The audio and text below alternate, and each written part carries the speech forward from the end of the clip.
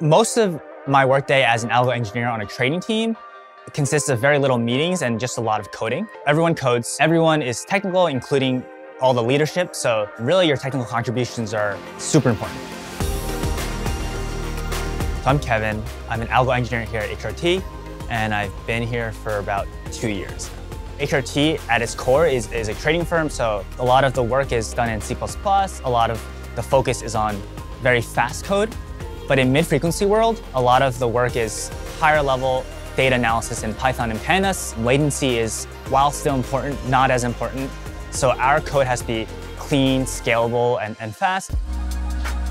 On systematic mid-frequency teams, we build data pipelines, we build research pipelines, we make things easier for others. And for my team, I touch on the entire pipeline. So that ranges from the data we ingest, to the alpha modeling, to our optimization, to our execution. So I touch on both the high-level Python Pandas data analysis part and also the low-level C++ part of the stack.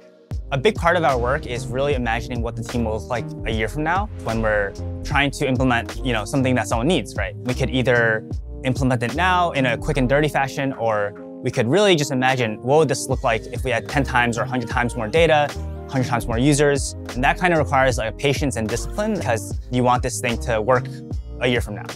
Most of the skills needed are your traditional algorithm, systems design, but also good communication and good soft skills are really important too.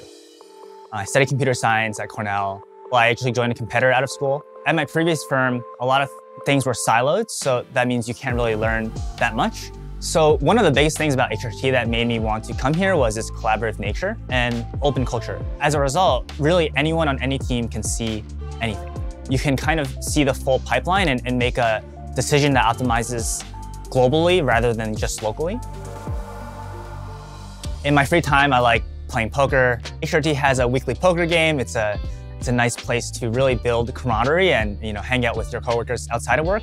I'm also part of a weekly NYC soccer league, and I think the biggest similarity between both soccer and poker and my job is the competitiveness.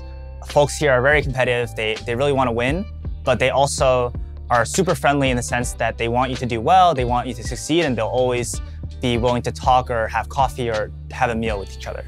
I genuinely hang out with some of my teammates outside of work. They really care about me, and we really just have a good time with each other. You spend so many hours of your life at work, so it's a really good balance of putting in hard work and really just seeing good results.